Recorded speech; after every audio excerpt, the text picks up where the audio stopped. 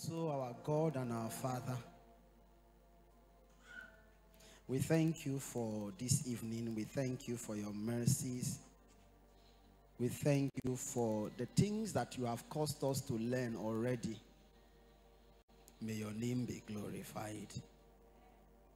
Even as we look into your word, we ask that you will grant us an infinite supply of your spirit, and that you will invade our circumstances to bring us liberty on all sides.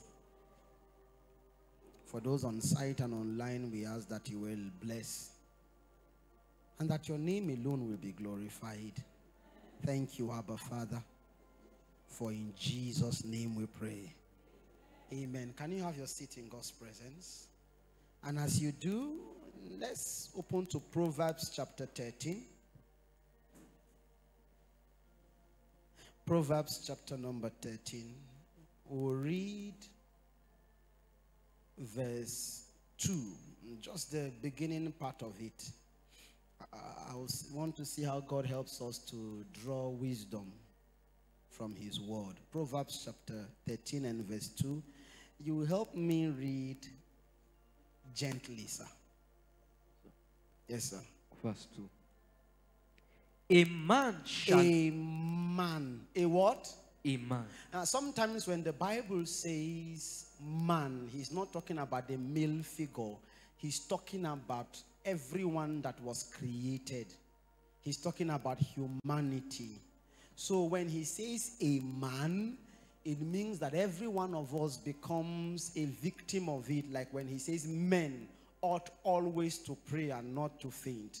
So the moment you find yourself a man, whatever he wants to say at this point puts you in context of this very reality. Continue, sir. A man shall eat good. A man shall eat what? Good. A man shall eat what? Good. Have you ever heard the Bible say, come, taste and see that the Lord is good? That means good is something to be tasted. A good life is something to be tasted. A good mind is something to be tasted. A good account balance is something to be tasted. A good calling, a good gifting is something to be tasted. He said, come, taste and see. So at this point he said, a man shall eat good. Continue. By the fruit. By the what? Fruit. By the what? Fruit. Now, a fruit is not something that arrives in the morning. A fruit is something that you will have to plant. You will have to germinate. You will have to water, nurture. Whatever you planted will have to come to a certain level of maturity. And then you get what? Fruit. You can't plant a mango tree today and then expect to yield something out of it. You may need 3 to 5 years, depending on the species. You don't plant corn and you expect that after 2 weeks you will reap from it. You may need about 3 to, how many months? 3 months, and then you can arrive your labors to eat fruit. He says, a man shall eat good by the fruit. That means a man can eat evil by the fruit. A man can eat shame by the fruit. But if a man will eat good by the fruit of what? Of what? Of his mouth. Now, listen, look up. I want to stop there. Look up. A man shall eat good by the fruit of his mouth. It does not negate the place of a prophet. That means another mouth can speak into your life and you will eat good.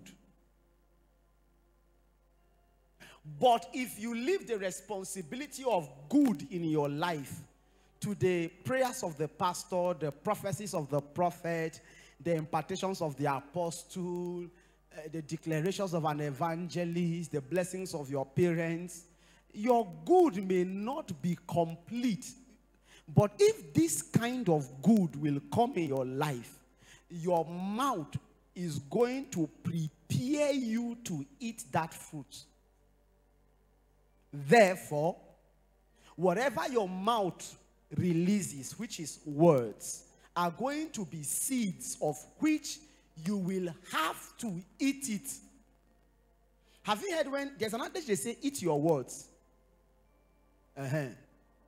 But if the words you were to eat were words you just spoke.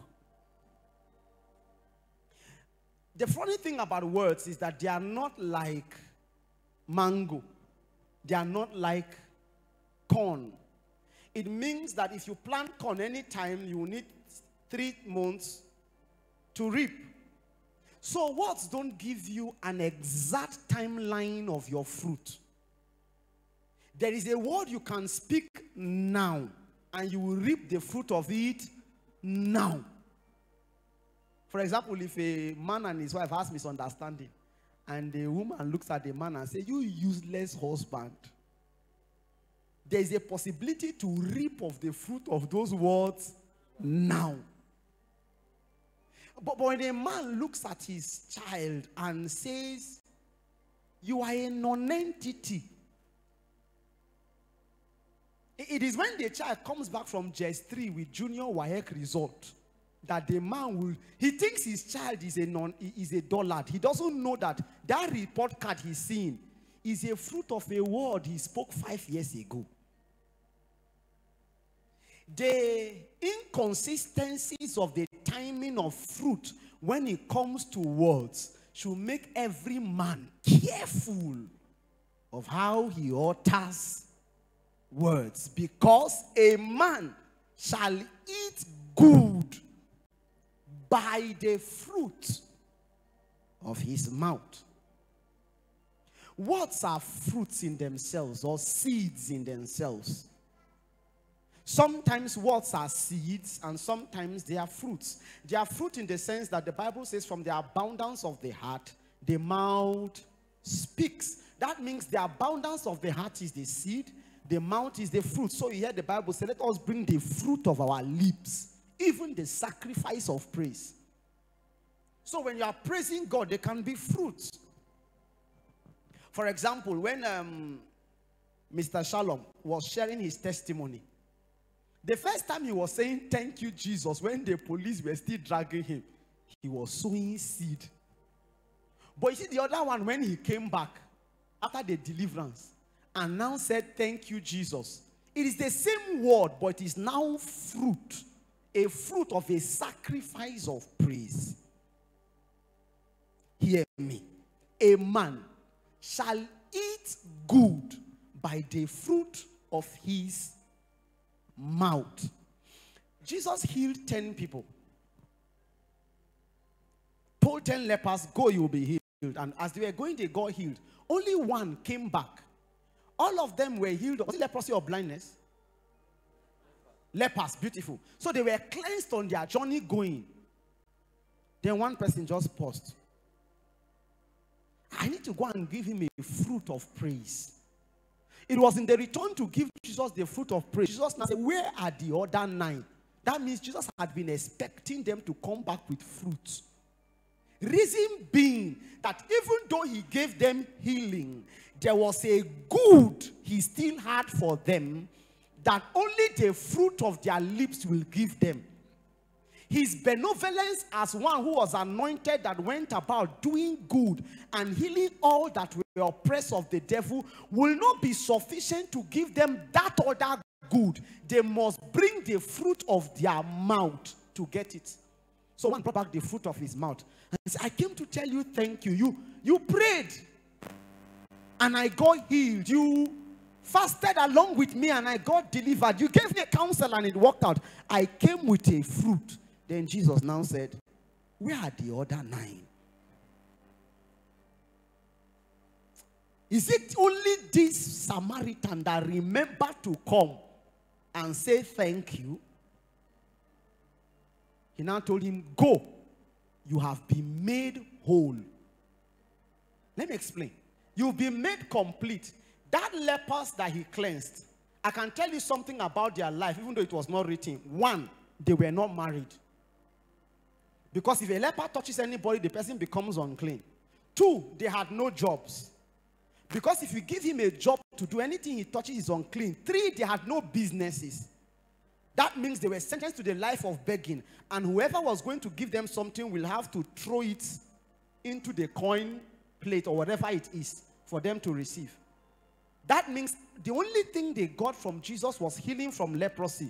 They will go and write appointment letters. They will start looking for wives. They will labor for those ones. But that other person, Jesus now said, go, you have been made whole. It means every other thing about your life that was missing, apart from leprosy, you have it now. How did he get it? The fruit of his what? Of his mouth. Beautiful. But there's a challenge in the scriptures. Help me read Matthew chapter 6 and verse 7. Matthew chapter 6 and verse 7. But when ye pray, use not vain repetitions. Do not use vain repetitions. Look up. Jesus was trying to give counsel about prayer, because if you met an average Pharisee, you can hear him saying, Jesus bless me, Jesus bless me, Jesus bless me, Jesus bless me. And the reason he's saying it is that he needs that prayer to reach 1 hour. So when he walks outside, he will have his shoulder high and say, I have prayed for 1 hour today. Jesus called those words vain repetition, not because Jesus himself didn't repeat words when praying. When Jesus was praying, the Bible says he went back for 1 hour and repeated the same word. Father, if it be possible, let this cup pass over me. Nevertheless, thy will be done. That was what Jesus repeated for like 3 hours. But his own was not vain repetition. Why? The intent of the word is what makes it vain. It's not that you were really telling God, Jesus bless me, Jesus bless me, Jesus bless me. No, you didn't mean it when you said, Jesus help me. You didn't mean it. You were only saying it because you wanted it to look that way. The principle I'm trying to bring out there is that a man can utter words that God calls vain. When God means the words are vain, he means they are empty. That means the word.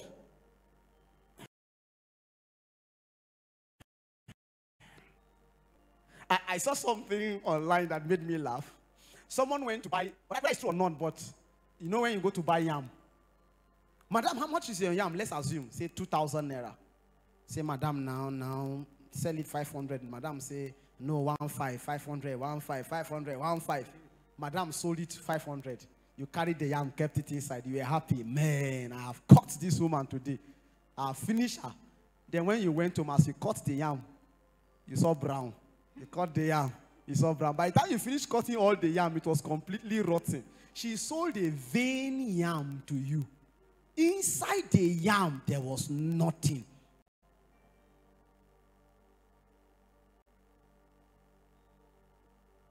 A man shall eat good by the fruit of his mouth. What if the fruit is empty? What if when you said, Jesus, I love you, it was a lie? Do you know how many times you come and say, Pastor, Pastor, Pastor, I will serve Jesus? Then the pastor looks inside your words. And your words are like a balloon. Beautiful on the outside. But when he touches it, it's empty inside.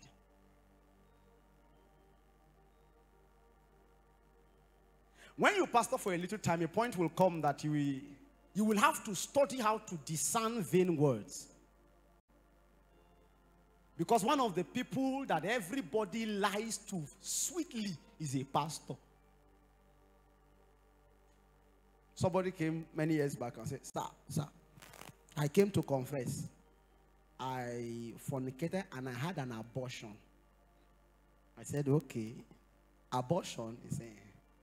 So as the person was talking, he didn't put S behind the abortion. So abortion is not one. But when you put abortions, so I say, how many? If we want to treat the typhoid, let's know the level of the typhoid so that we will administer that tablet or injection. She rounded up by saying 3. Meanwhile, I had seen 5. I say, sister, but I'm seeing 5. Then she now say, I've lost count. 2 years down the line, the person showed up. The concoction the person used, I've forgotten, she told me. The concoction for the abortion had Lipton involved. Lipton, you know Lipton? So when the prayer was done, the spirits that kept record of the blood that was shed showed up with 5 Lipton packs. 5 Lipton. 1 for each of them. This is the one you did. So, but the revelation was during deliverance. So when the person came back, I said, they came back and showed me the Liptons that I used. I said, how many Liptons? He said, 5. I said, it was 5. When the person said abortion, it was a vain word. It was empty of truth. And we needed to wait until we arrive truth.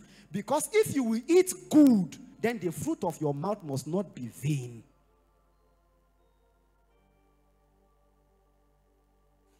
Help me read Ephesians chapter 5 verse 6. I have a long journey and I need you to follow us. Follow tonight. 5 verse 6, Ephesians.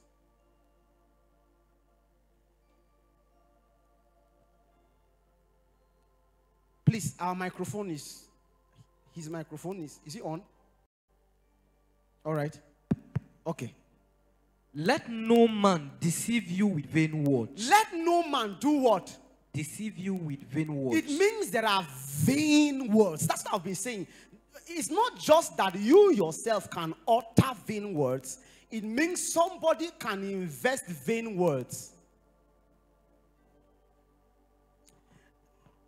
You know, when people come to the altar wearing suit and wedding gown, will you take this lovely lady to have and to hold in sickness and in health, for better, for worse, for richer and for poorer? You know, some people were sincere enough to come, and they asked they said, lady, repeat after us, for richer and for poorer. She said, for richer and for richer. Say, sister, is a lie. Even if you marry a multi-billionaire, are you hearing me? A day will come, he will walk into the house with his face frowned. And you say, what happened? He say, I lost money. And that day, the wife he's looking for is the wife that said, for poorer. I had 3 billion, but I only have 1 billion now. And the wife said, are they here? Love is still here. Consistency is still here. He said, be careful. So, as you are maturing yourself, are you hearing me? To put fruits that you will eat good by, you should also discern the words of men, lest men deceive you with vain words. The reason is this. Every vain word is going to backfire.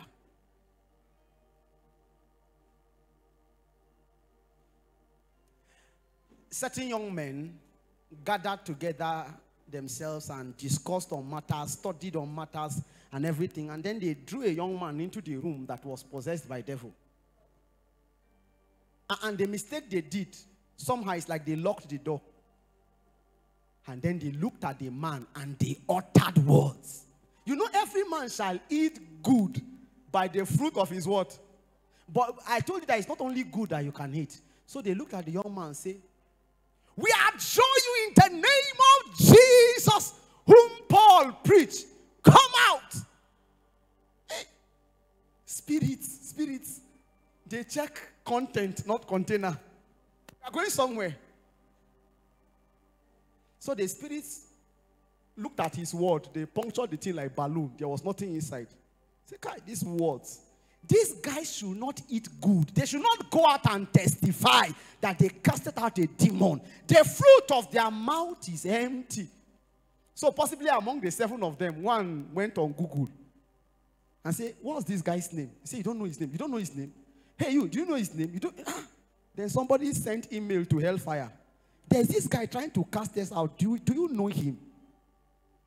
Then the demon say, we know Jesus, we know Paul, but this name you are calling, sons of Sceva, they are sons, they don't even have identity yet. How do we do about it? Maybe another spirit just stroll into heaven and say, Lord, I came for a meeting. I know I've seen your servant Job. He's doing well. But there's this guy talking there. Did you send him? Then Jesus said, I do not know them. They are workers of iniquity. The demon came back. Say it again. You know what it means? The way you wake up in the morning and say, my life go better. Then the demon say, you said it. You will suffer today. You know, people wake up in the morning and they just make confessions. And I'm going somewhere tonight. Say, it shall be well with me. It shall be well with you.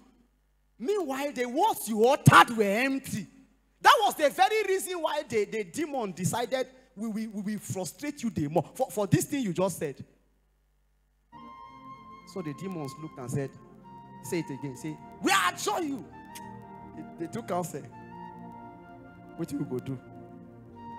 They could beat this guy. Beat them. They even locked door. Beat them. Because there was no door, they cut out through window. Before you wake up in the morning and say, I am. There's this song. I know God says I am. What He says I am. I'm walking in power. As you are saying walking in power, a demon is standing beside you. You were supposed to eat the fruit of these words, but the words are vain. The words are empty. My labors tonight is to bring us to a point where you will utter a word and it is not empty. So you can look at your tomorrow and say, my tomorrow is well. And when you say it, everything they plan concerning your tomorrow begins to rattle by the effect of that utterance. Not because you shouted when you were saying it, but they were not vain words. They were fruits. They were not empty words. And they will bring good into your life. Listen, every one of us must learn to speak into the realities of our lives. But first and foremost, don't utter empty words. The sons of Sceva, they are a practical of the empty words. Another example, maybe before I advance. The disciples came up and they looked at Jesus and said, Jesus, he said, we've been trying to cast out these demon things. We have used all the methods. Peter will have said, don't you remember the last one he saw? He just did like this and the demon left. So Peter will do like this. Please, if you have ever cast out a demon before, can I see your hand? Beautiful. Were there styles you tried, it didn't work? I tried casting out a demon many years ago. It was a little boy. He stood like this, like an iroko tree. No joint in his body was bending. I prayed my life out. The guy just stood like that looking at me. I went and met my friend and said, that guy, that boy, he's a boy, like 4 or 5 years. That boy there, I don't tire. How far? My friend now said, that boy said, he didn't answer me. He left. It was later he told me that he had prayed for the boy before I came. Nothing happened. So the boy was an impossible case. Not because the utterances we were giving were not coming out, but they didn't have the capacity to make us eat the fruit of bringing that boy into deliverance. So when the young man, yours sincerely, was tired, I moved to the altar. I left the boy and went to the altar and knelt down. I said, Jesus, please, for the sake of your name, so that we will not be put to shame, can you tell us what do we do about that boy? That's when the Holy Ghost said, what are you doing all the while? Just go there, bend down, look near his stomach and shout. So I went there and I shouted. The moment I shouted for the first time, he did like this. I said, the thing they work. So I went back again. I shouted. He did like this. Then I think after like 4 or 5 times, I'm not sure, his body now moved. By the time his body moved, I was already tired of the former prayer. There was no voice to pray. So I looked at the boy. He was my tribal boy. And I tell him, with our tribe, keep saying, Jesus, come and save me. He conducted his own deliverance. I had wasted energy with vain words until I found a word that had substance enough for me to eat the fruit. I was supposed to go back home and say, I have casted out the devil. I was supposed to go back and say, my future has become better. John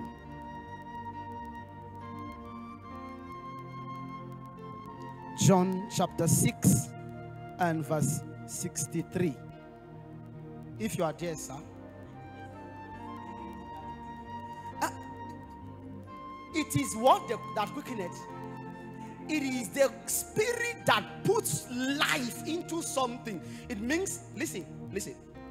Anything, living or non-living thing, if the Holy Ghost finds access into it, it quickens it. A handkerchief, a cloth, a shoe, the altar stand, your Bible. If the Holy Ghost ever enters a thing, he can give life to it. So Jesus is teaching us something. Continue, sir.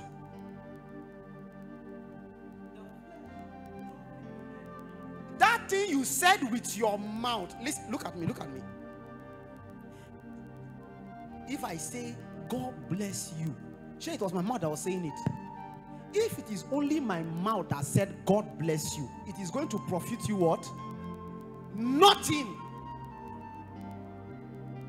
Hence, every word that is only a function of flesh is only going to profit not. In short, what the flesh does is that it killeth. It will kill hope. I've been praying, and nothing has changed. Even me, I have not changed. Nothing has changed. We need to check the prayer. Maybe the prayer is a function of vain repetition, vain words. It is the spirit that quickens. The flesh profits nothing. Continue. The words that I speak unto you. I don't know how you speak, Peter. Paul, I don't know how you speak. I didn't know how you were trying to cast out a demon that it refused. I didn't know how you did what you were doing. But me, Jesus.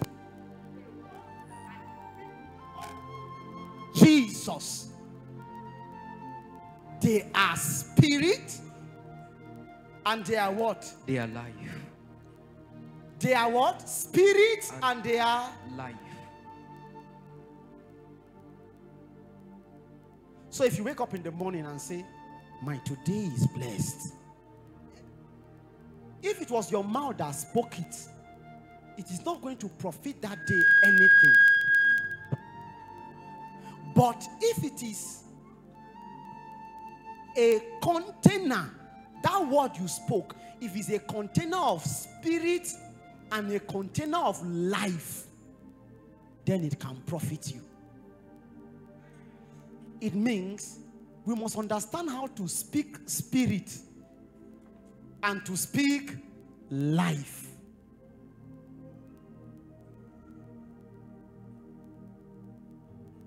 A songwriter said, I speak spirit, I don't speak English. Someone corrected and said, and not just English. Yes, I speak life. I know you are hearing English language, but it's not just English I'm speaking. I speak spirit. I pray spirit. I preach spirit. I declare spirit. Follow tonight. I am so careful because I need it to be. It's a systematic understanding I want you to have. So when you wake up in the morning, I want to say, I'm blessed. Pause. Is it your language you are speaking, or English, or is it spirit and life? That means the reason why everything Jesus said it worked was that the words that I speak to you, if you were to open it and find it, there will be a flow of spirit and there will be a flow of life. I heard the story. I'm trying to remember the accurate words. People were trying to cast out the demon. Come out in the name of Jesus. Demon didn't come out. And then this old evangelist who could not speak good English arrived. Then he looked at the demon person. I think, I'm not sure now, but it's as if he spoke like this. Went in Jesus' name. You know when your English is not correct, but the demon, it heard it. You see this thing called preaching? It's not talk.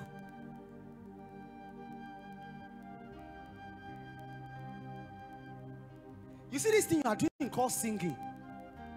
It's not melody. It's not words. It's how much of the Spirit you can supply. I heard a story of EKKLESIA that he was invited, Reverend Chris EKKLESIA was invited by Dahosa then to come and minister as a youth then. Because I think he was a youth member or so in the church then. And then he prayed, I think for like 3 days. And his voice had gone. So when he arrived at the altar and they gave him microphone, there was no voice. But there was spirit. And then power broke out.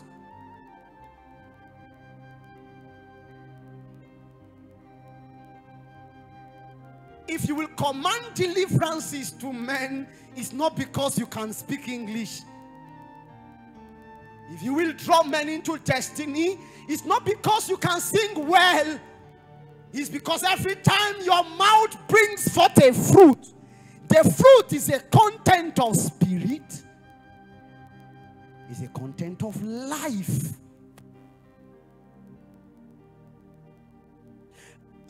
The Bible says in the mouth of 2 or more witnesses, something can be established, isn't it? So let's look at somebody else that spoke and told us how he spoke. 1 Corinthians chapter 2 and verse 4. I pray for you from my heart that from this day you will change how you sing, how you preach, how you speak, and how you pray, so that the fruit of your mouth will be such that can command good into your life. 1 Corinthians chapter 2 and verse 4. And my speech. And my speech. Can you start from verse? Start from verse 1. And I, brethren, when I came to you, when I came to preach, to sing, to lead prayer, to prophesy, came not with excellency of speech. Pause. What did I throw away? Excellency. This Apostle Paul speaking of all people.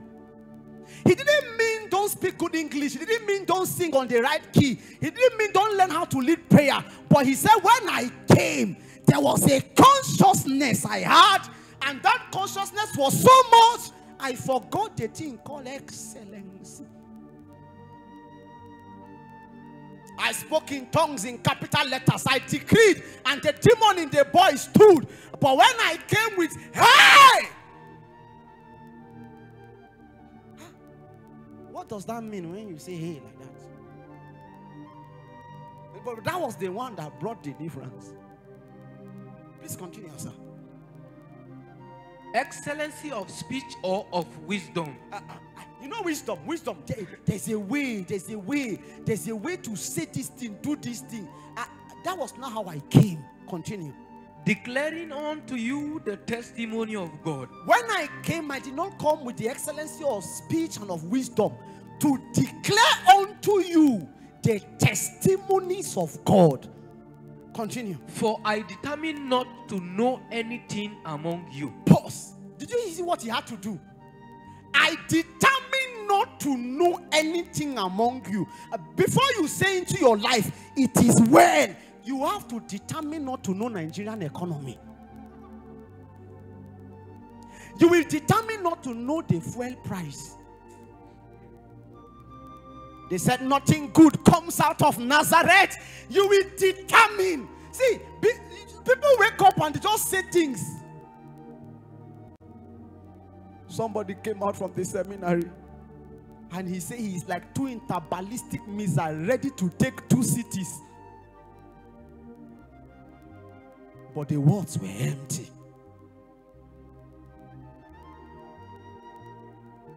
If you don't, hear me, if you don't determine, there are enough things that want to inspire your speech.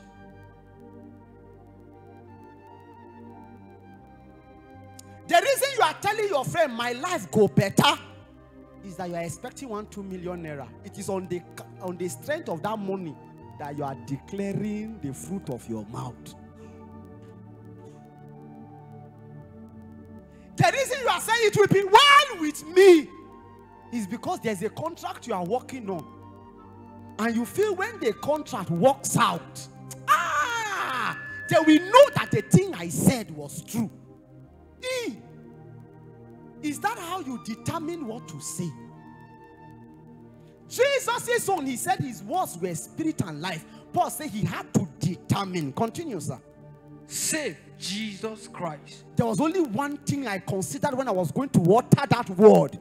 I considered Jesus Christ.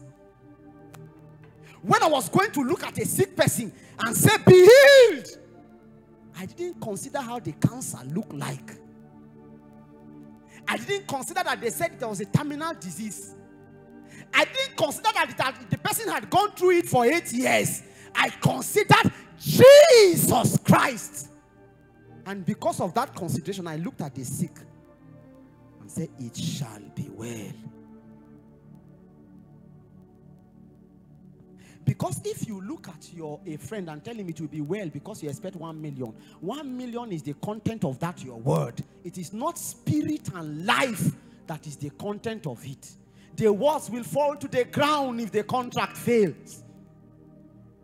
But Jesus said, heaven and earth shall pass away, but not a dot or tittle of my word will fall to the ground. Every one of them will come to pass. How do I decree those kind of words? That even if everything crumbles, those words will happen. I will have to decree them by what Paul is teaching. I determine to know nothing save Jesus Christ. Continue, sir. And him crucified. And him crucified. That means, and the price that was paid for me to make that declaration. Continue, sir. And I was with you in weakness, and in fear, and in much trembling, and my speech and my... I was with you in what? What was Apostle Paul inside when he was going to speak? In weakness. He was in what? In weakness. Another thing, he was in what? In fear. So there was weakness on ground. The police were tracking my trouser. There was fear on ground. There was what again? Trembling, much trembling. Everywhere was trembling, but while that was happening, and my speech, that's where my fast began from. It was not as if I was expecting someone to help me when I spoke. It was not as if things were good when I spoke. I've heard people say, I'm about to build a house. I'll build a house next year. The reason the person is talking is that he's saving money. He has been saving money. And with the look of things, if you keep saving like that for the next 6 months, that thing you spoke, your words were empty as far as Jesus is concerned. Your words were based on your salary. It will take only one accident. Then you will use the money to repair your car. And that's the end of your utterance. But when you are about to say, I'm about to build a house, there's fear that the price of cements have gone up. There is fear that the price of blocks have gone up. Everybody is trembling. Who came on in now? And then you showed up inside the trembling. And your speech, your own declaration negated everything on ground. Continue. And my speech and my preaching was not with enticing words of man's wisdom. It was not with enticing. I didn't do sweet talk. You know, if you are called into ministry, you will need to deal with this. And I'm still dealing with it. And I pray God to deal with it more. There's a tendency to give people sweet words. You know, you just want to encourage somebody. The person comes and meets you. What's happening to our volume? The person comes and meets you. And is presenting a scenario. I've done this, done this, done this. See what is happening, see what is happening. And in the verge of maybe trying to help the person, you say, don't worry, it shall be well with you. Before you say it, brother, calm down. Don't entice anybody. You know why? Because you are not spirit and you are not life. So you don't have the capacity to make what you are saying to the people happen. The reason many people don't believe men of God and prophets today again is that they spoke enticing words. Something to sweet you. I was talking to someone not too long, and I was trying to teach the person something. So I now gave a reference of something I said years back to somebody. I said, I was talking to someone some time back, and I had to give the person counsel like this. And the person in front of me said, you mean you spoke to someone like that? I said, that's the truth now. I told the person, this thing they are doing like this, so this is what is going to happen. Sometimes in the verse to entice people, we give, or to draw members or something, we begin to speak enticing words. Listen to me. Listen to me. The most dangerous is when you begin to speak enticing words to yourself. When you begin to deceive yourself, I mean you are living in iniquity, you are telling yourself, life go better. The Bible says, say it to the righteous, it shall be well with you. Say to the wicked, it shall be ill. Then you are saying that somebody meant that Adebo years back and say, I heard you're a prophet. If you tell people things, they will happen. My life, what will happen to my life? And he asked the man, are you born again? Before the man answered, I said, because if you are born again and you are walking with God, it shall be well with you. But if you are not born again, it will not be. We don't need any further prophecy. Any prophecy negating the scripture is not true. And even into church, enticing words have come. Maybe I feel a burden at this point, a little. A solemn burden. Can you tell yourself as you are standing there, I will not lie to myself?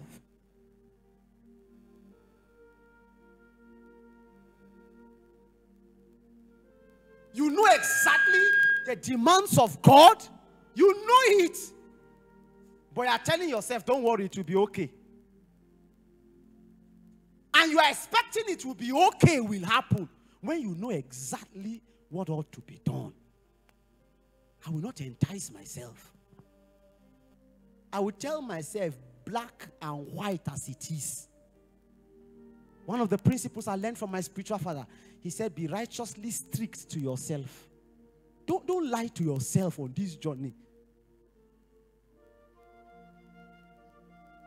That while others are praying 5 hours, you just wake up in the morning and you pray for 2 minutes. I know you tell yourself, it will be well. My life go better. It's not by how long you pray. Jesus said, can you not tarry with me for at least 1 hour? Paul said, I prayed more than day all. I labored more than day all. I finished my course. They say, pray without ceasing. You have found a new formula of it. And you have been telling yourself every morning, it is good. Don't lie to yourself. Tell yourself the truth. Instead of saying it will be good, just wake up in the morning and say, I will pray. When was the last time you told yourself that kind of declaration? Weeks back, I was talking to my wife. I said, I have a prayer point. And I'm battling with the prayer point. She said, what is it? I said, blazing holiness, bright righteousness, and pure uprightness. That was my own. When I wake up, I don't wake up and say, my life go better today. When I wake up and say, you will be holy, you will be righteous, and you will be upright. Tell yourself the truth when you speak. Wake up in the morning and tell yourself, hey, before I say it will be better, God, I'm sorry, I've been stealing your money. I eat your tithe. Start from the truth. Don't use enticing words. Because one of the things that have affected the Pentecostal setting is that the pastor sits and he keeps releasing vain words upon people. He knows that it's not going to happen. But he will still say it. And men with itchy ears are satisfied with vain words. You need to wake up in the morning and tell yourself the truth. Jesus did not look at his sleeping disciples and say, you guys are sleeping. Grace will cover for you. Grace will cover for you. Jesus didn't tell them that. He said, you are sleeping. Will you not tarry for 1 hour? Tarry with me so that you don't enter into temptation. If not, you will enter. You will enter. It was Peter that carried his leg and went to where there was hot fire and sat down there, and he denied Jesus 3 times. He entered.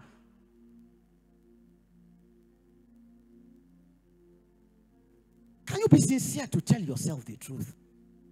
Please, can you continue, sir? I have a journey. Not with enticing words of wisdom. Man's wisdom.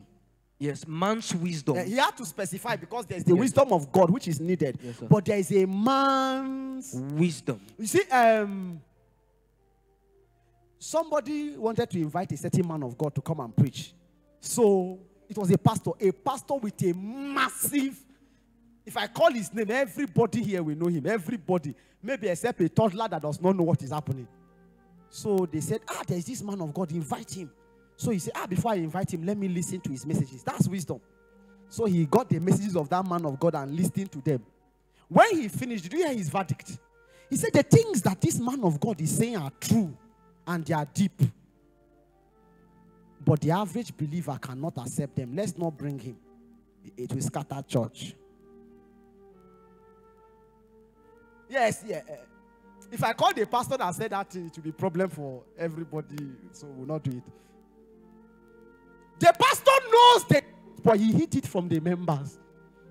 So that the members can come as customers. There's a difference between customers and members.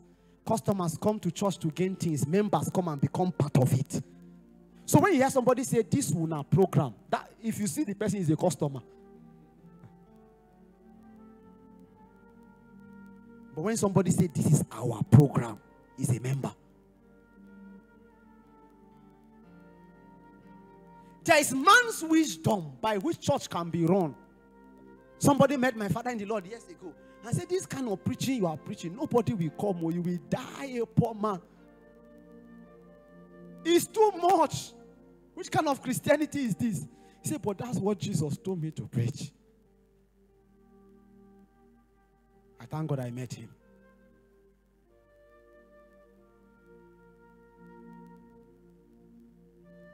He's still alive. He cannot by any means be called a poor man.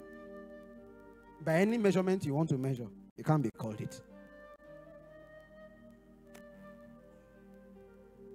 Be careful when men utter vain words. Know it and walk away. Where's my keyboardist? David, when you feel that there is grace for something, you help me. Now, are we together? AY. Set that thing and sit down on the keyboard. Then I will tell you when to. When it is 7:40, you will now prayerfully join me. All right. So, we are on enticing words. We are halfway our journey. We will arrive by the mercies of God in Jesus' name. So, be praying for me.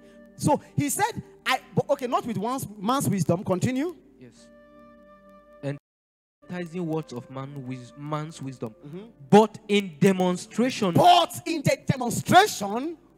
Speak and of power. Now, this is the point I was trying to come. Remember, Jesus said when Jesus said he speaks, the words he speaks, they are spirit and they are life. Isn't it? Paul now said when he speaks, he's also spirit. But he now concluded power.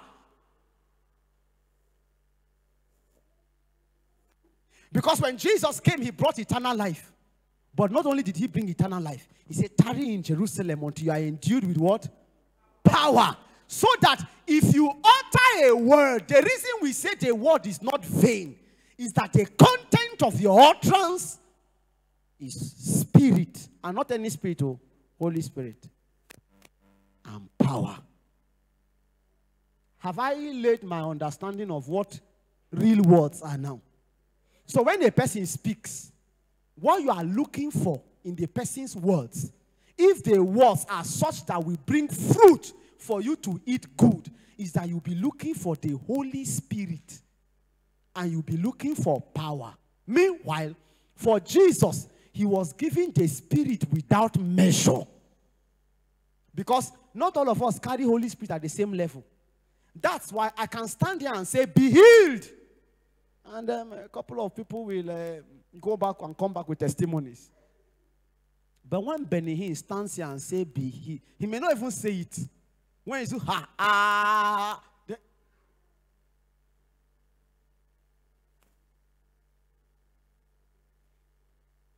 my wife was healed at his meeting. We were in overflow 4. That's if overflow 1, overflow 2, overflow 3, overflow. When Benny Hinn came, we went there. An issue we have been praying for. You think that you have enough spirit and life until one man just got. He didn't mention her case. He didn't pray for her. He didn't lay hand on her. He was in the auditorium. We were watching from screen from overflow. We only discovered later that, Jesus has visited us. Because a man with a content. I'm saying this because I want to stir up something. How then do I speak into my future? When you are ready, you can join me.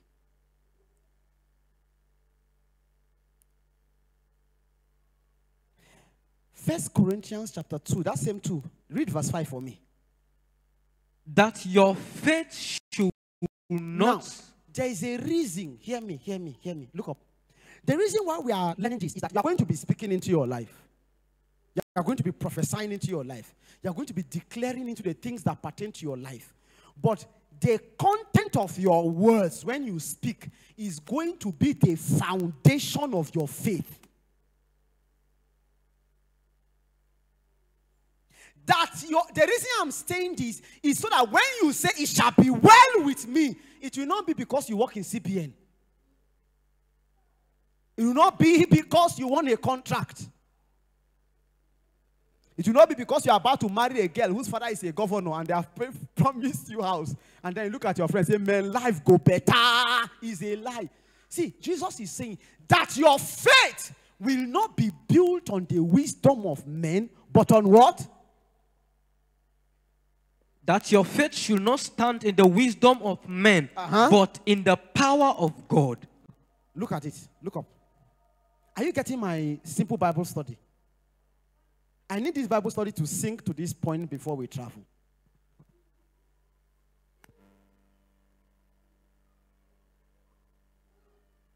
Your faith can stand on something. Your faith can be built on something. But there is an agenda from heaven that your faith should stand on the power of who? Of God. Now, follow it. I need you to follow it. Jesus, help me.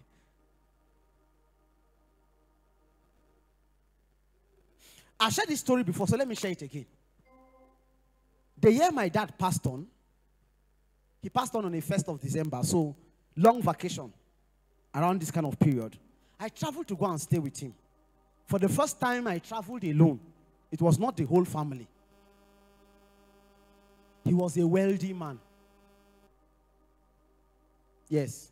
As at that time, the official house they offered him in his office was Maitama. So you understand? He was a wealthy man.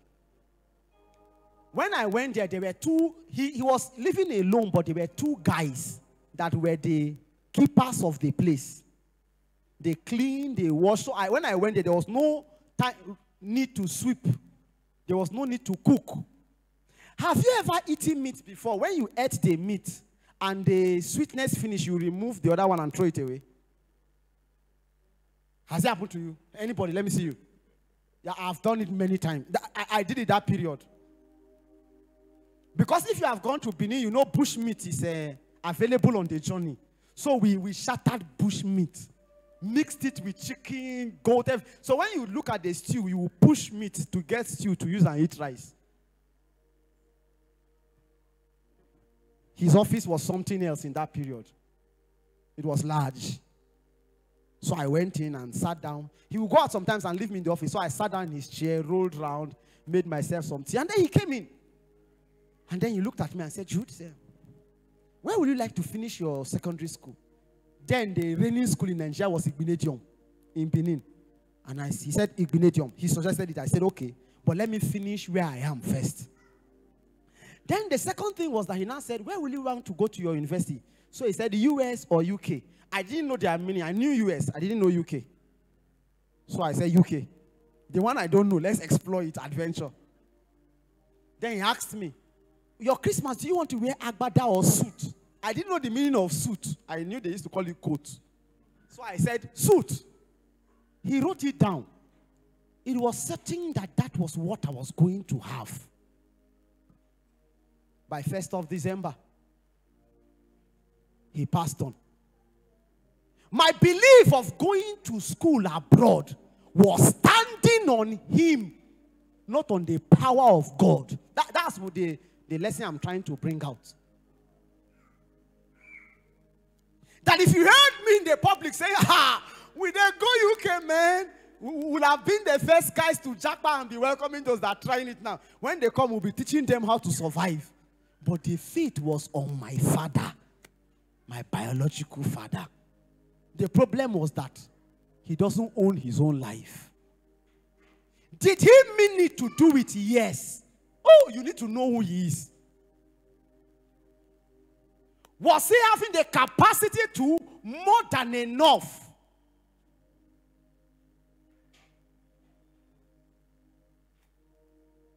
You see, you can be declaring what your life will be because there is something you are building your faith on. And it is not the power of God.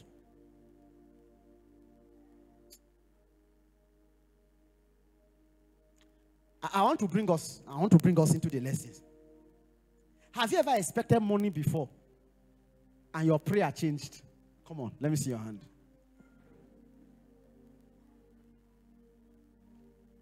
And they mistakenly allowed you to lead prayer in that period. Then you came and tell people, declare, soon you will get your breakthrough. Tell your neighbor, you will see my own, I will testify. When you are saying I will testify, your I will testify was based on that money. So you were moving around lively. And people say, what in the apple? Say, no, God is on my side. It's a lie. Money, you are expecting money.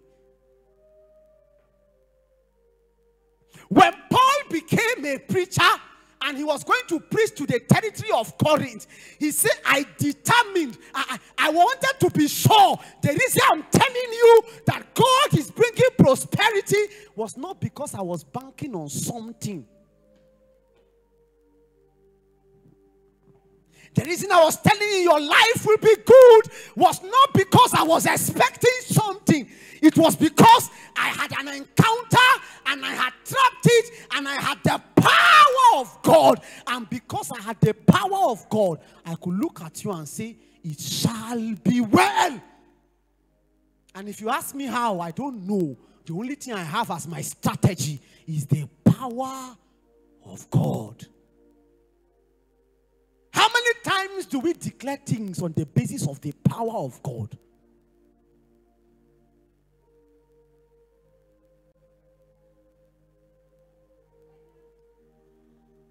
Don't worry, bro, I'll go soon hammer. Because your uncle, who is now in charge of employment inside DPR, has collected your CV. He even called you yesterday and told you, we are on stage 4. Only one is left. If the DG approves this thing, oh boy, it's done for you. They will call you for training. In 3 weeks, they will call you for training. Then you woke up in the morning and you say, my life is good. You didn't say it because God supplied power. You said it because of your uncle. And when God will want to teach you, like I know he has taught many of us, is that he makes sure he disappoints you. The disappointment was not because he wanted you to be disappointed. It was because he wanted to be sure that your faith was not built on the authority of your uncle in the office. That your faith will be built on the power of God. Have you seen how many times we have not gotten results because we build faith on something else?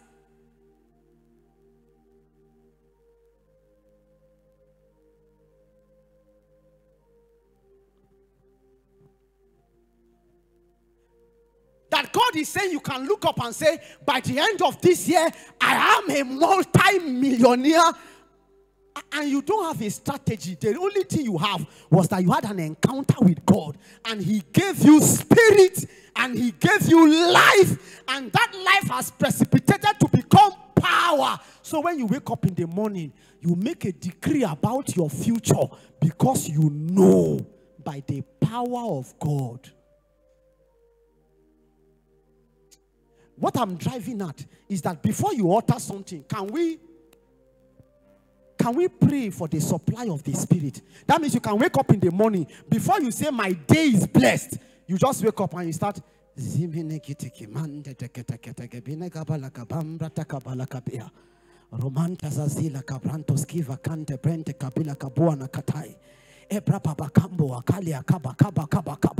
then you have generated power.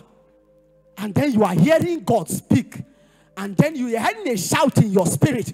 And by the time the shout is settled, you say, my day is blessed. And then when you walk out, somebody you don't know, the power of God.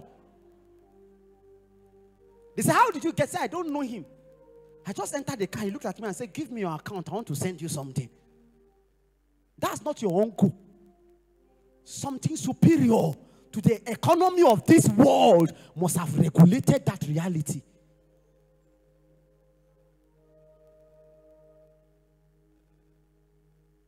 So you see why many people have confessed what their future should be and it never happens. Because it was void of spirit. It was void of life. Apostle Paul calls it the supply of the Spirit. So sometimes God will call you to come and preach for 1 hour. Only 1 hour. But because what you want to say must become something that will be built in the hearts of men by the power of God for 4 hours, 5 hours, you are just there. And all you're asking God for, Spirit, life, Spirit, life, Spirit, life. So you will come out and tell somebody, just learn to say thank you, Jesus. And the person can see a reality and he can replicate it and find answers because it was not vain words that was given him. So your daughter wants to go to school. You know you will not see her for 3 months. You heard that people are wayward in the school. That there are lesbians in the school. That apart from lesbianism in the hostel, people are getting pregnant. And then 1 week before she goes, every day you just go down. And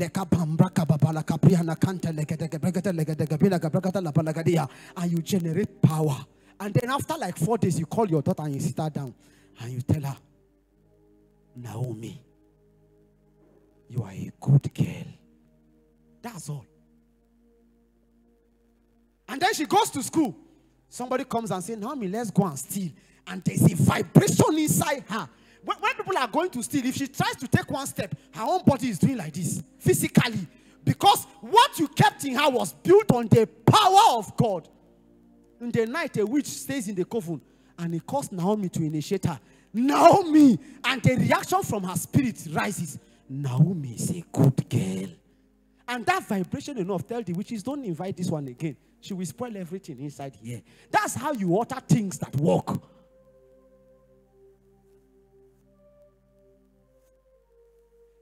That's how you speak into your destiny. You don't speak vain words. You speak spirit and you speak life.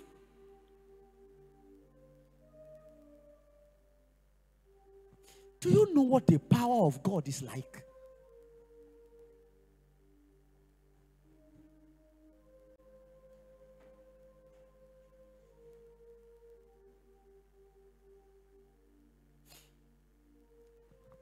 A very good daughter of mine, before she came to Summit, came many years ago, and came and met me, and was still living a wayward life then.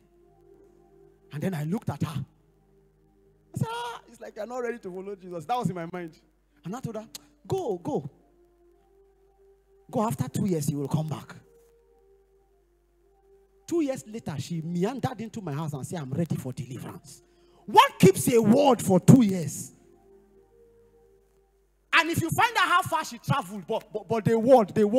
If you enter this cohort, you'll be dancing, but the word.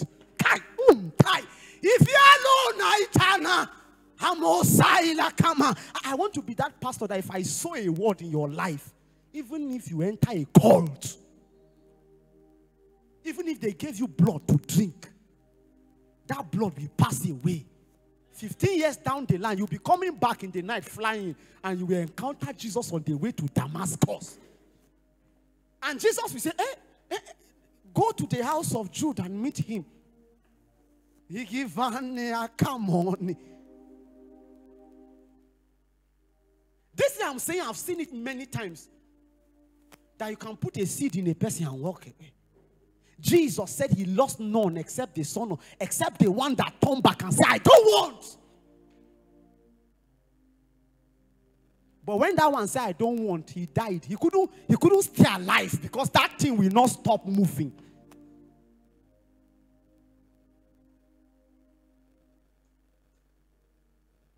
You can look at your child, and after you have prayed for 3 months, you just walk up to your child in the morning and say, live and not die.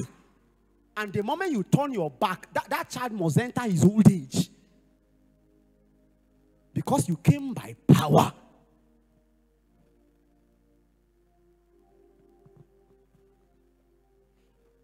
There's a way you build life. Because Jesus said, the words I speak to you, they are spirit and they are life.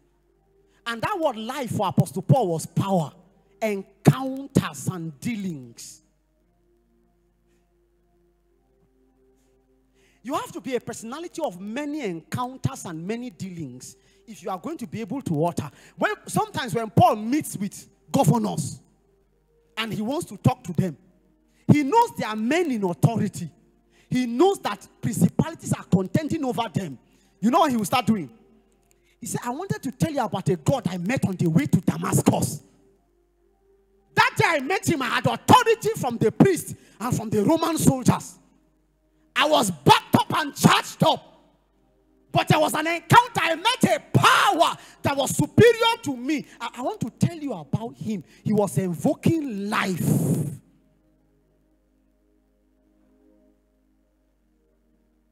So Satan tells you to live your life the way you want, at the decisions you want. And you want that life to have power. Jesus used about 30 years to generate life. For 30 years, he was just living life. Until he went to the baptism site, and then he was anointed with power. And then the Bible says he came back in the power of the Spirit. So Jesus will look at a person.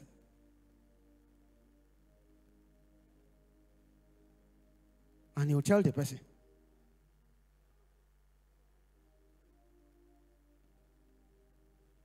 go and bring your husband. That's Jesus just, you know.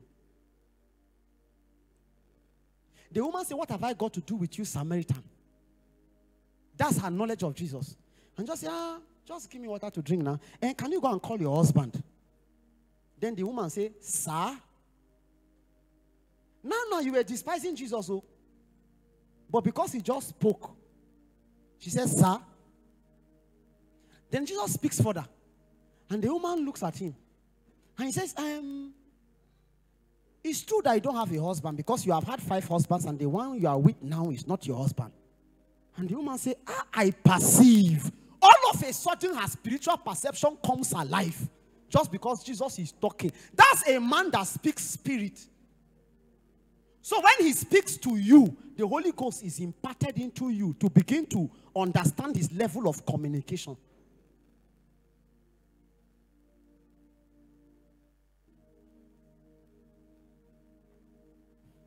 Then the woman looks and says, we worship in Mount Gerizim, and they tell us we cannot worship there, but we should come to Jerusalem. And Jesus said, that time has passed. The time that we are in now, let me update you. We're in the time where the true worshipers will worship God in spirit and in truth. What is worship? Simply put, is the submission of your life in adoration to God. The submission of your agenda in adoration to God. What was the woman's agenda? She came to fetch water. The moment Jesus spoke about worship, she dropped her water jar and began to go for evangelism. What kind of words was she hearing? You gisted with the woman at the market. You ended with quarrel. Do you understand? Your conversation with the market woman ended with quarrel. She could not find life.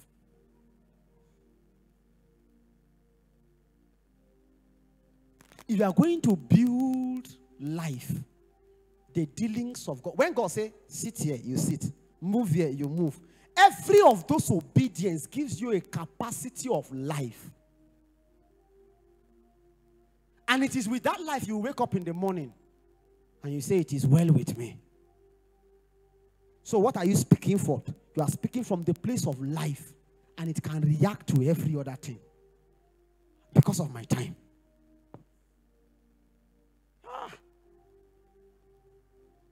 I don't have time to read this. Let me share it with you. When David went to see the battle with Goliath, please follow what I'm doing. I'm doing this because this is something you should learn to do every day. To speak into your life, into your day, into your circumstances. But I'm teaching you what to do before you speak. David went to the place and he saw his brothers. What is happening? Why is everybody shouting? Then the brothers, we have been fighting. Which fight? For 40 days, nobody has fought anything. Goliath comes out and talks, and everybody runs after. I still don't understand that thing till today. You will go out today, Goliath will talk. After you finish talking, you will run and go back. You will eat food, breakfast, lunch, and dinner as a soldier. Then you come back tomorrow again. Then Goliath will turn. You know that's what will happen the third day. Why are you coming out? Just go and train. They kept finishing food until David brought food for them. And David now said, what's happened? He said, that guy there, he's been making noise. Then David looked at him. David said, I'll kill that guy. What will be given to the person? Please, follow me as I'm telling my story. Because he's doing something. So, what will be given to the person? I said, this person, his family will not pay taxes again, blah, blah, blah, blah, blah. He said, okay, take me to it. They took him to the king. And King Saul looked at the young boy and said, Oga, that guy has been fighting since he was a youth. We've gone on research. We found out the victories he has won. You cannot fight a guy. He said, I have life. He said, you have life, eh? How? He said, I was in the bush. A bear came. I have an encounter. I dealt with a lion. I dealt with a bear. On that note, let's go and see that guy. So he went there. The first warfare Goliath was fighting was not the warfare of swords. It was the warfare of words. Goliath was emitting fear every day for 40 days. Who can fight me? Who can prosper from this lineage? That's what spirits do in your lineage many times. Nothing good can come out of Nazareth. And while fear and trembling is there, Apostle Paul teaches us wisdom. He said, but my speech, even when there was fear of Goliath, but my preaching, even when everybody was trembling in front of Goliath, I sourced it from the spirit and from power. So when he went out, Goliath looked at him and said, he started walking. He said, this small boy, can you do anything? That's what demons do. They speak to you. They come and tell you, is this how you continue? The intent is to generate so much fear so that you cannot speak accurately. But Paul said inside fear, he was able to determine how he utters his words.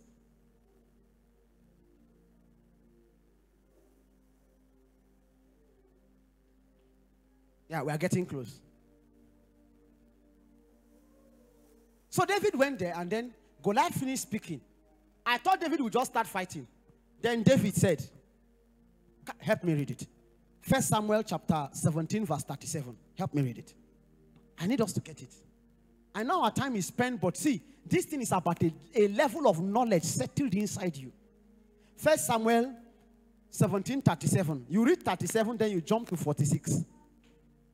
17 verse 37. Quickly, sir. Okay. It says, David said, Moreover, the Lord that delivered me of the paw of the lion. I have a life with God who delivers. Continue. And out of the paw of the bear. He will deliver me out of the hand of the Philistine. Do you see a man speaking forth? That's what I'm coming to teach you today. How to speak forth. The God that delivered me from the lion and from the bear, he will deliver me. If he had died in the hands of Goliath, we would have been sure that he spoke vain words. He has not met Goliath, but he's speaking. He has not reached the office, but he's speaking. He has not yet gotten the job, but he's speaking. He's not yet married, but he has started speaking into his marriage. But he was not speaking vain words. The God that he will. You have to build a life with God. Every encounter with God should be noted down. Forget not all his benefits. Continue, sir. If you finish 17, you jump to 37, you jump to 46. Okay. And Saul said unto David, Go, and the Lord be with thee. When Saul understood that language, you have a life with God, even though you are small. Go. God will be with you in this thing you have uttered because you have life. Remember, Jesus said, the words I speak to you, they are spirit and they are what? Life. That means if you utter a word into your future that is void of life, you utter the vain words, you may be setting yourself up for a feedback mechanism. And not a favorable one at that. Read the next verse for me. 46. This day will the Lord deliver thee into my hand. Now, this is David talking to Goliath. He said to Goliath, the Lord will. When he met Goliath, he said, this day will, Matana. If you can start muttering in the spirit, I feel a weight coming already. He said, this day will I continue. Will the Lord deliver thee into mine hand, and I will smite thee. I will smite thee. And take thine head. And I will cut off your head. Meanwhile, the person talking doesn't have a sword. He's not speaking because King Saul is going to borrow him a sword. He's speaking by the power of God. That when I was going to kill a lion, I didn't have sword in my hand. I used hands. When I was going to kill the bear. So I know that there is a certain power. If I invoke it, somehow provision will be made to cut off your head. He didn't say this day the Lord will deliver you and I will go and borrow money and start. No. He said I will cut off your head. Have you finished verse 46? No, sir. Continue. Take thine head from thee, and I will give the carcasses. I will give the carcasses of the host of the Philistines this day unto the fowls of the air. Pause.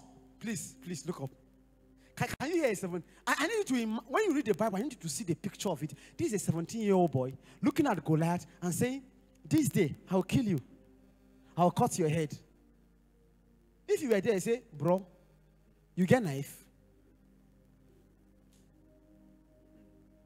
Meanwhile, if you understand the Philistines, they were the one that invented iron armory. So Goliath was covered with iron. Stone and iron, haba. The stone will fall down now. But the guy carried stone and looked at a man with iron. Because he was not speaking just like that. He was speaking because there was a life he had encountered with God. And this is the part that shocks me. He said, I will kill you. I will give your carcasses and those other guys behind you there. I will dash them. Was he planning to kill them by himself or how? How was he planning to kill all the Philistines and give their carcasses to the birds? Was he going to send an invitation to birds and say, come? He knew that there was something if he makes an utterance that will make everything he has said to happen. Did you get that?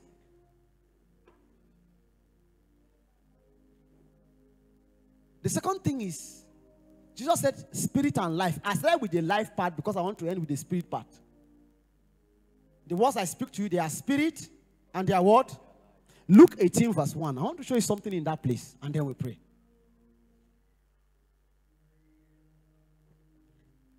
And don't forget to keep muttering tongues. To stir up your spirit. Because if God permits, we will speak forth this evening. Yes, we need to test and see that he's not a liar. Luke 18 and verse 1. And he spake a parable unto them to this end. He spake a parable unto them to this end. That men ought always to pray and not to faint. Look up. You know that scripture, isn't it? Let me play that song. I will pray, I will pray, I will pray, oh, I will pray. If I don't pray.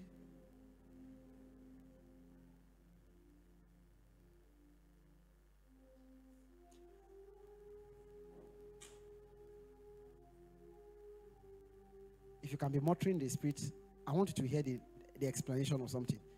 He spake this parable. The aim of the parable, that if you understand this parable, this is the meaning before I even start. Don't miss it. Don't miss the meaning of this parable. It is too critical. So I want to give you the meaning of the parable before I say it. He spake a parable to this intention, to this end, that men.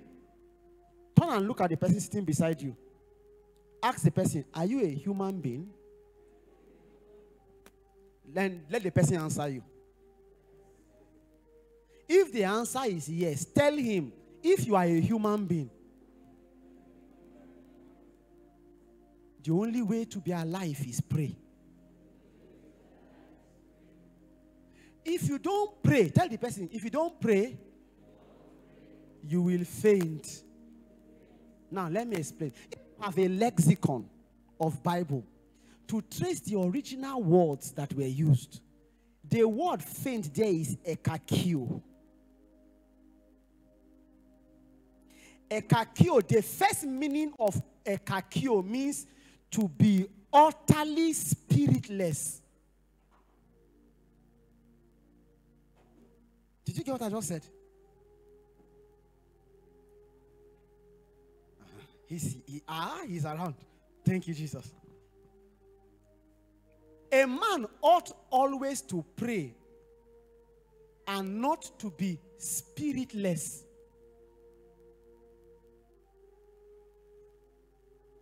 Another meaning is to weary out. Another meaning is to be exhausted. But I'm picking the first meaning there because of our teaching. Men ought always to pray and not to be void or empty of spirit. It's coming now. So if you wake up in the morning without prayer, without a bank of prayer, and say, it shall be well with me, your words are empty of spirit. So when Jesus said, the words that I speak unto you, they are spirit and they are life, he was telling us that every day, the Bible says, in the early hours of the morning, Jesus will always go to a secret place to Jesus. He will pray long enough. So when he comes out and say, be healed, the words that he will speak, they will have spirit. And they will have life. A prayerless life is a life that utters empty words. When you know how much of the Holy Ghost is exhumed, or which word will I use now? Is released or transmitted in words, you won't be a gossiper. Sometimes I wonder how people survive talking. Because if every time you speak, the Spirit of God in you flows out, how much of him do you have? Jesus prayed long sufficiently until the Bible says he had the Holy Ghost without measure. That means, have you driven a car before and the speedometer is 220 and then you hit the end and then the speedometer is doing like this, the thing just caught. You have gone beyond, the car can't bear it. Jesus stretched the capacity of prayer to a point that if Jesus looks at you, the Holy Ghost will flow. In short, the Holy Ghost filled him so much that somebody touched the hem of his garment, the hem, and there was a reaction from the issue of blood because of the supply of the Holy Ghost. And Jesus was not careless. That because he was anointed without measure, Jesus was keen to say, hey, virtue. Somebody has fetched power. I have not. I'm trying to go and raise a dead person. Somebody has fetched. He has fetched.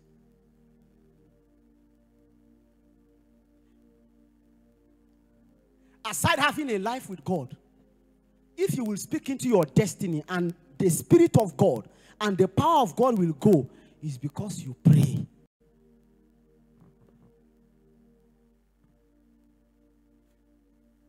So he spake a parable. Men ought always to pray, lest they will become void of spirit. So when you call a friend and say, bro, I'm in need, help me, your help me is empty. And instead of the guy to help you, he looks for how to lie to you. He has the money. Say, bro, as it is now, I don't. But somebody else just sees the same person and is in need, and he doesn't even say it. He said, how are you doing? He said, I just felt like coming to greet you. Then just like I said, when I saw you, I felt in my heart that I should give you. Because while you were talking, the power of God in your words was able to make your words fruit by which you can eat good from it. Do you want to eat good from the fruit of your mouth? So when I hear people say it's not about prayer, or God pray. Gaius, pray. If one song will do anything that will be good in the lives of men, pray. Mrs. Jennifer, pray. It's not about singing. Your singing, as sweet as your voice is, we will enjoy the melody, but we may go back with our troubles.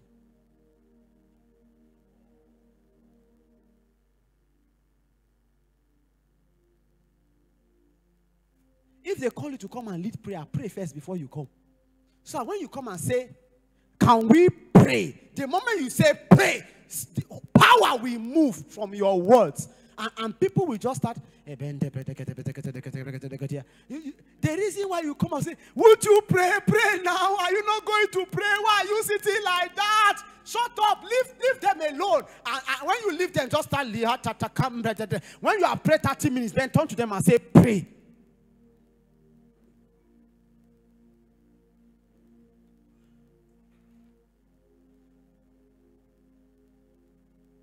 When you have drunk of spirit and power, you now tell them, pray.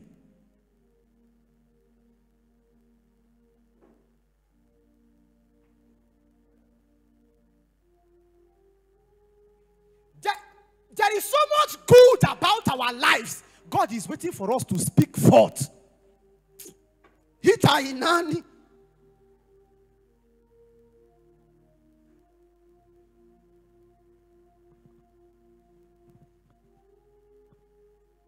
God is waiting for you to speak forth.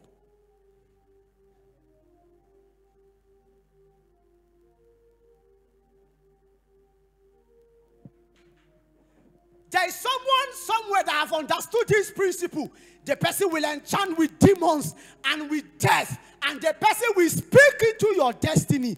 And because spirit and death is operating from the other side, you will find your life being frustrated. But if you can stay with God until you speak life.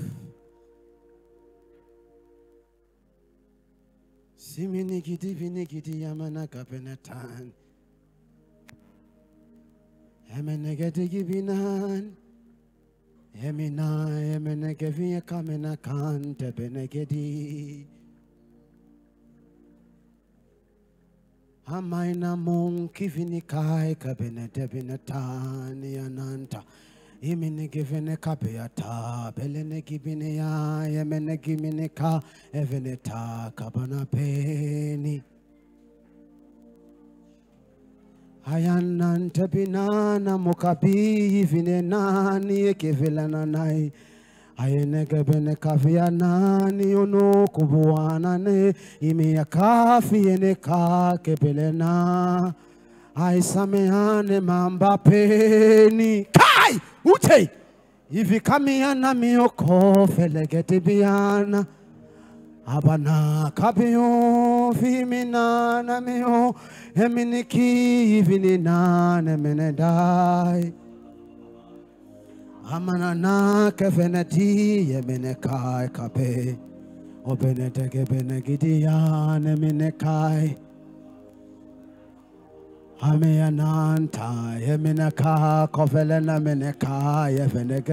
Don't say anything. Yes, can you generate spirit and life? Amaya kombe, ameneka bela kombe legeda, ebene kaviana. Ayamana kaveleni, ibiyekano, eveneke beneka, emenetai. Who told you the situation will change? You can eat the fruit of your mouth if you know how to generate spirit and life. I cannot be small. I cannot be contained. Ikaito if a fanatambe quarter. Samambele tekipa ya menatane mi ono godofini. Yebenegedege beneketa ya minenonta. Yebenekabinata yebeneta kobeleta bineki.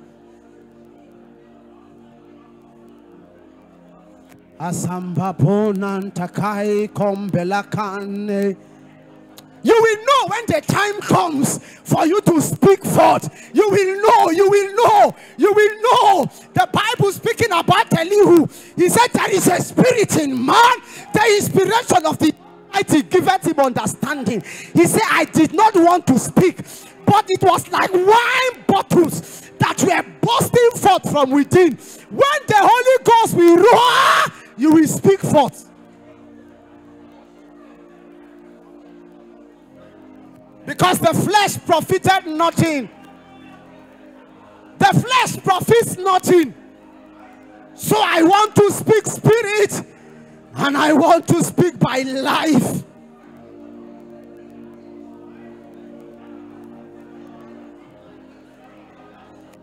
I want you to target something, one thing tonight that you want to speak into, and ask God, I come that I will not be spiritless.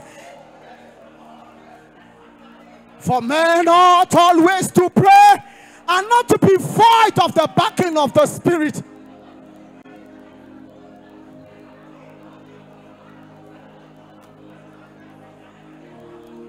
Oh, do you remember his benefits? Something you can lay hold on and you will say, I tore the lion apart. I overcame the bear. And this day, como santai. The sickness will bow if you will speak by spirit and power. The addiction will bow if you will speak by spirit and power. The barricade will be taken away if you will speak by spirit and by power. By God, I run through troops and I leap over walls.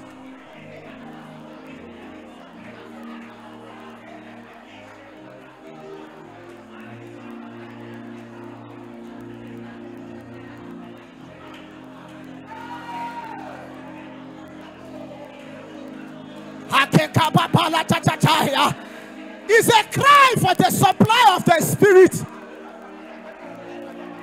Paul said, pray, pray, pray that God will give me utterance, that God will give me spirit, energized words, so that when I speak, it will command deliverances to Jacob.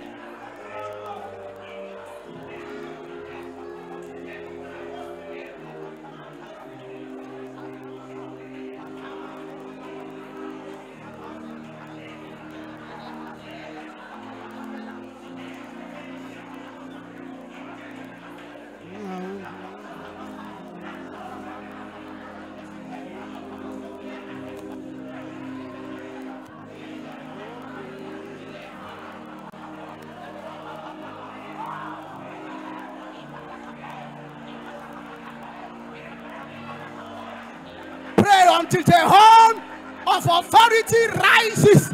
And when that horn has risen, you will make a decree and it shall be established.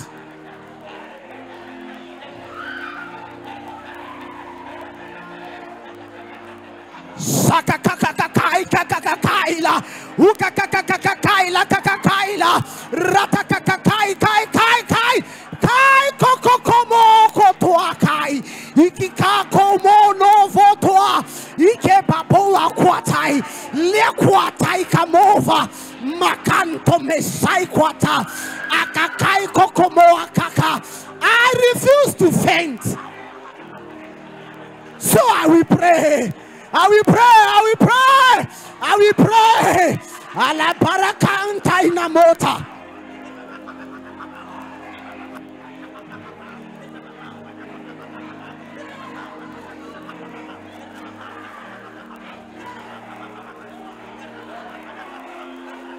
The limitation will be cut off. The day you utter it, you will eat the good that God has intended. Can you decide? My words will bring me good. They cannot be empty.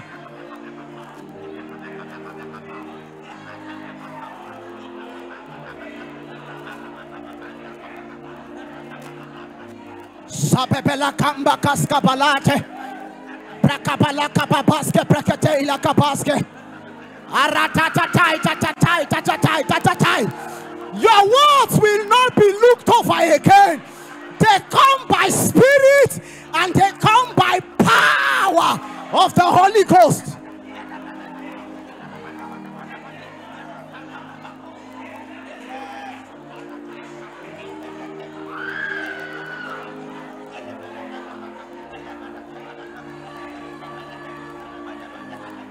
Sai la prata ke parakapua na kanta.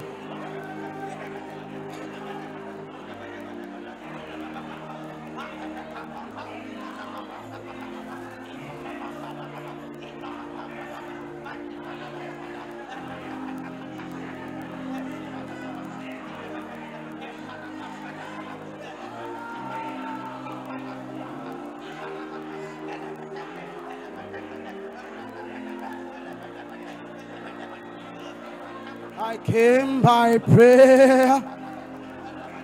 I will stay in prayer. When I leave this world, I will live by prayer. I came by prayer. I will stay in prayer. And when I leave this world, I will live in prayer. I came by prayer. I will stay in prayer. And when I leave this world, I will live in prayer.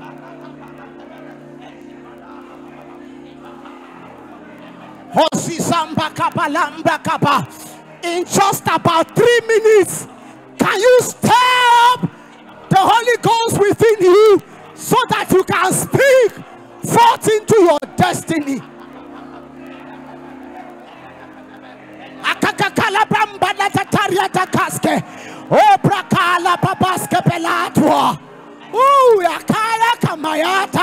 You can speak into your marriage. You can speak into your finances. Stir up the Holy Ghost within.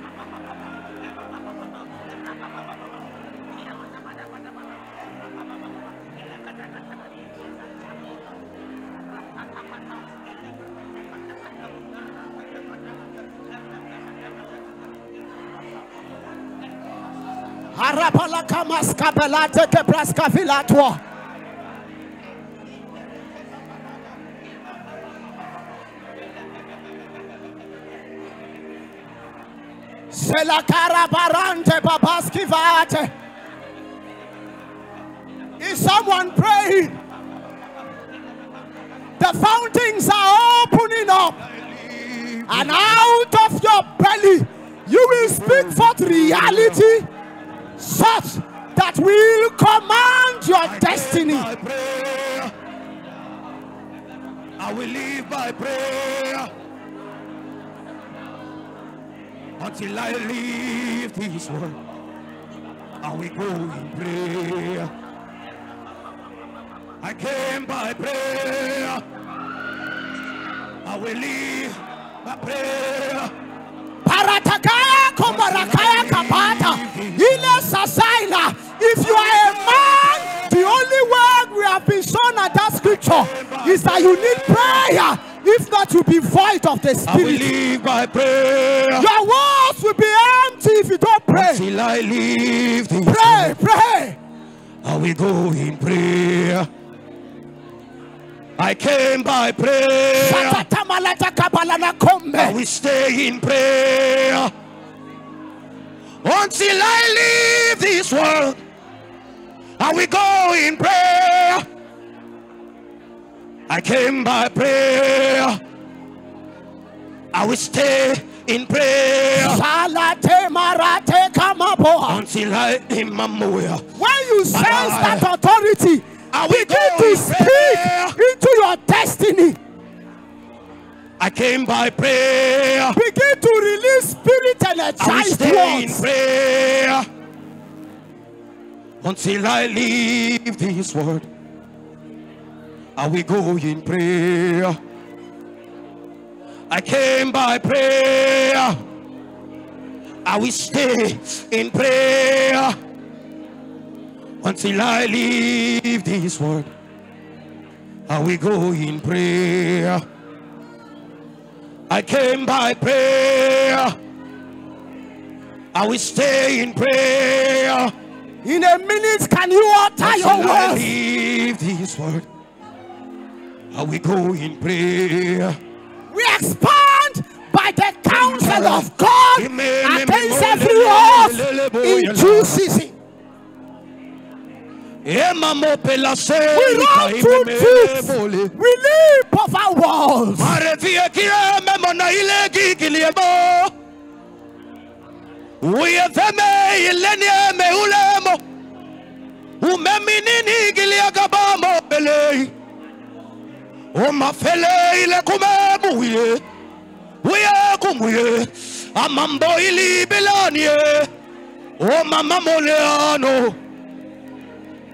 Oh mama Moliano, I me fiele que me mola na nole.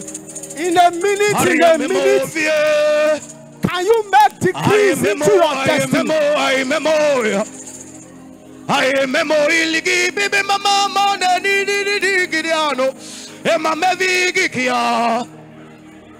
Inia memo ye mole bele. Amambeli kile. Amemboya, Ibambakababoa, Ibarakasta Babambela, Ibebekasta Babrakababoa, Ebebepoya Bababoya, Ibarakasa, Ibebembababoa, Rakakabambelakatua, Ibabasa Bramela, Rakakabamba Sabiltua, Ipapobea, Ipapobea, Eparaska Baboa, Epe. Iba rakakakakakakakakakaka Iba yakaka eparataka rata epambabo ebo eletadada epasaprambe baba eparasabana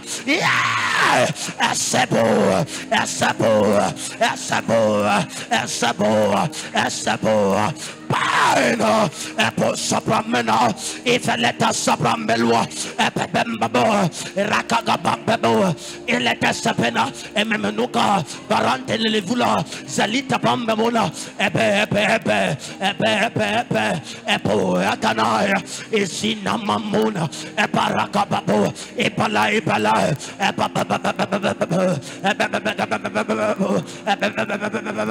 Parana. Etaka Saprambekaba, Epeleta Saprambekabo, Eparakagaba, Etata,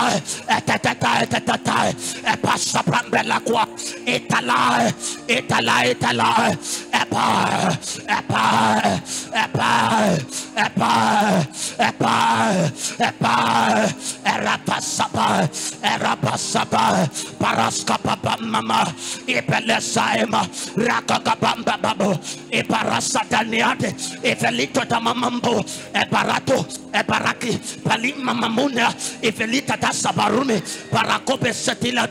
Papa bombe bela rapabasa bambelade elebemo yabemo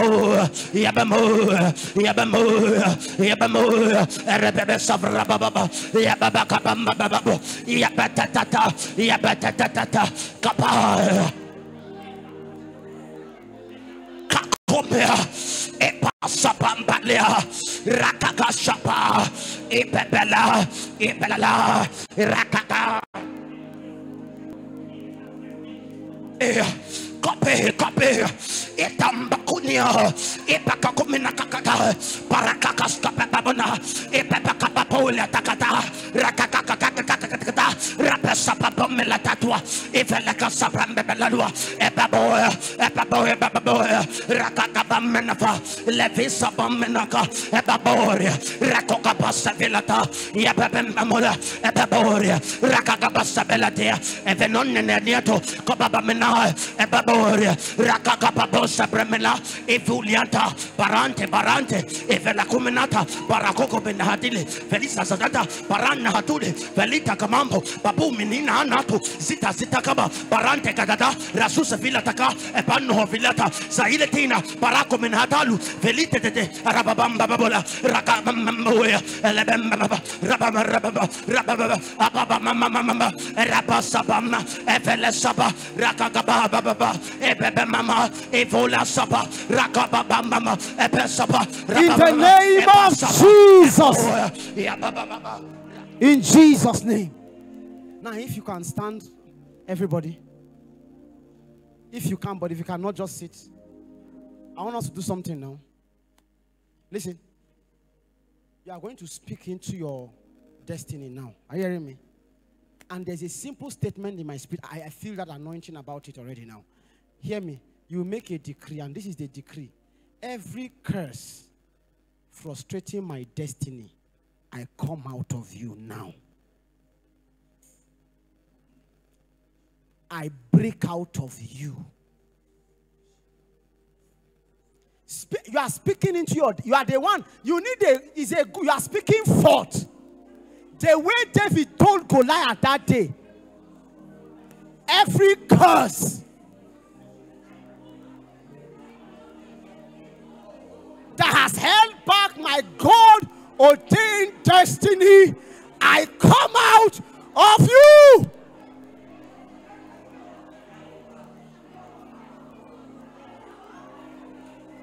I come out of you now.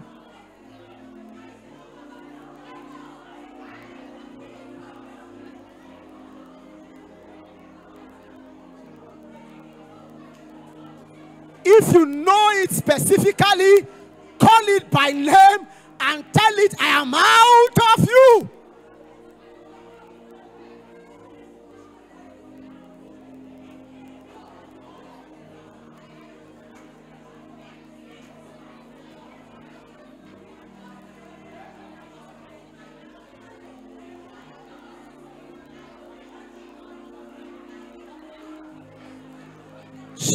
Jesus. The power of God has begun work already now. You are coming out. You are coming out. You are coming out. You are coming out. You are coming out. You are coming out. You are coming out. You are coming out in the name of Jesus.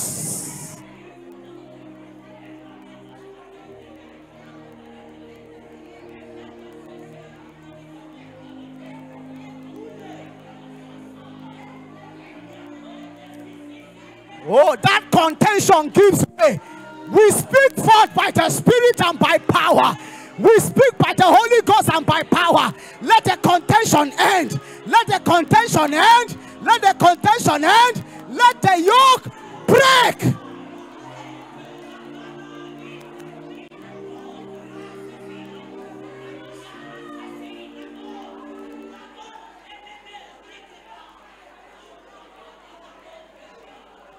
In the name of Jesus.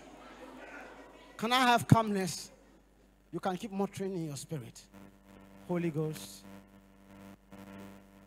from my left to my right, from the front to the back.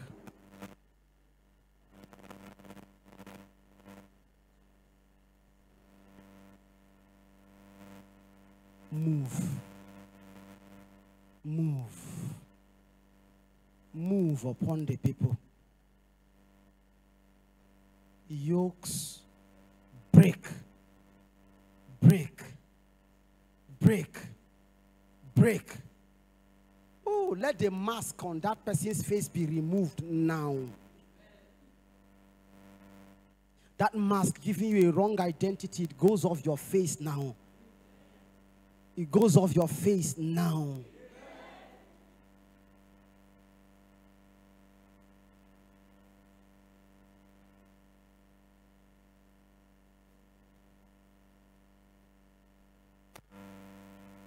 I speak you poison in the spirit of this person. Come out. Come out. Come out. Come out. Come out. Come out. In the name of Jesus. Come out.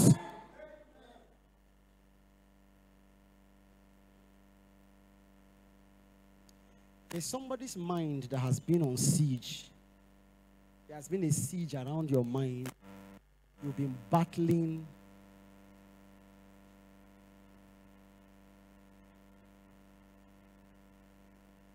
I'm not sure if the person is on site or online, but it looks like the person is online. You've been battling with something in your mind.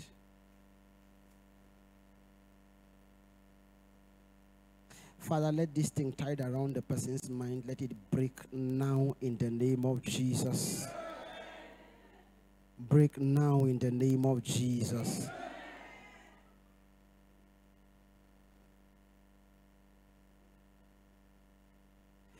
Father, the two people you want to touch,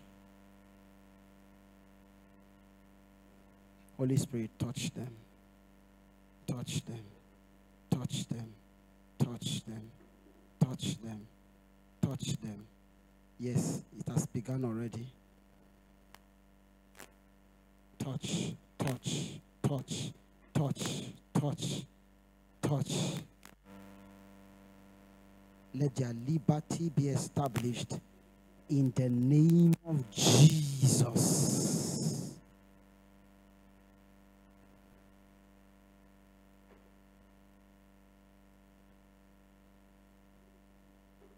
If you are sick, can you lay your hand where the matter is? If it is the whole of your body, just put your right hand on your head. If you are sick here, there's something wrong with you, just put your hand there. If it's the whole of your body, put it all over your body. Father, I speak in the name of Jesus, and I lay hold power of the Holy Ghost over every infirmity. I bind you in Jesus' name. Every pain I bind in the name of Jesus, and I decree, be healed in Jesus' name. I speak into your body, heal in Jesus' name. To your soul, heal in Jesus' name. And every projection of attack upon your spirit, be delivered in the name of Jesus.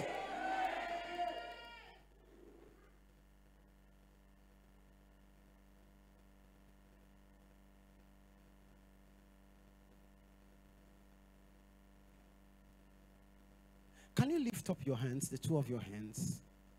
Father, in a minute I ask, I don't know who this person is, but you know, help me, Lord. Locate the person, Holy Spirit, and let the chains break. Let chains break. Let chains break. Let chains break. Let chains break. Let the chains break. In the name of Jesus.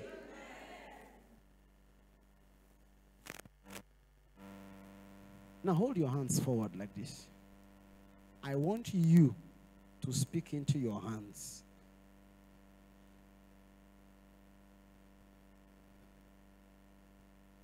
Speak into your hands. Speak into your hands. Tell your hands what you desire of them.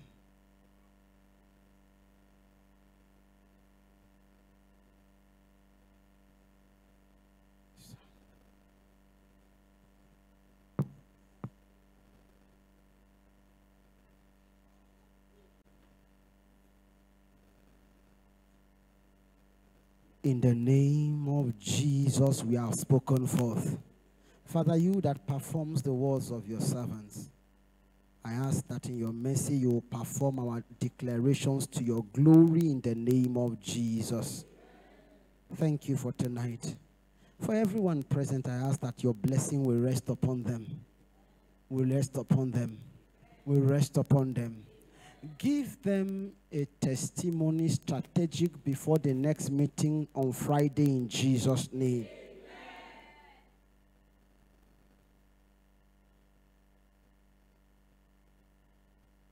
Listen, many of you from tonight, you can drop your hands. Many of you from tonight, you will begin to have encounters of the deliverance you spoke about from curses. God will make you begin to see